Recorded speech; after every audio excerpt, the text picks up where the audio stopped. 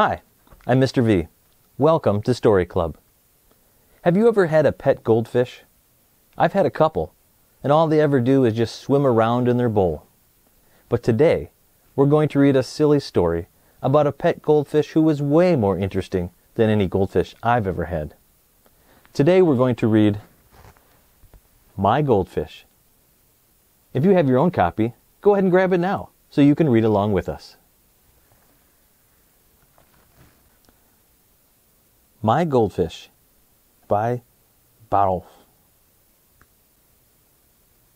My goldfish is the strongest goldfish in the world. When someone bullies him, my goldfish can defend himself on his own. He is afraid of nothing. If there is one thing my goldfish hates, though, it's fighting. For Halloween, my goldfish loves to dress up and scare everybody. At night, sometimes my goldfish has nightmares. But if I sing softly to him, he falls back to sleep. I've told him 100 times not to speak to strangers, but my goldfish never listens.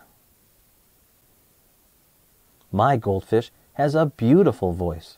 When he sings, the whole world listens.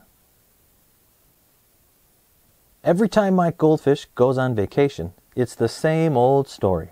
He comes back sunburned. They say that goldfish don't have a good memory. Mine often forgets where he lives.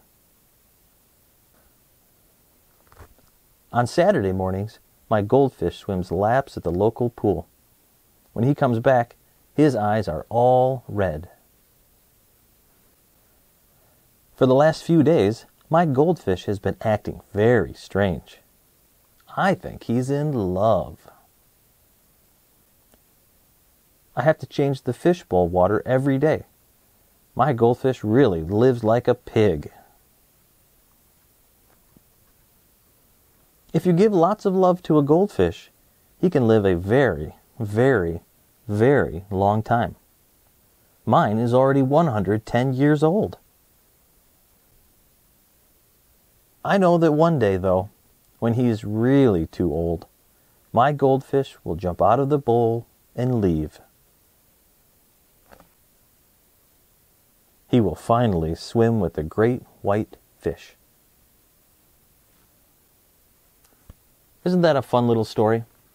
It's a fictional story. That means it's made up.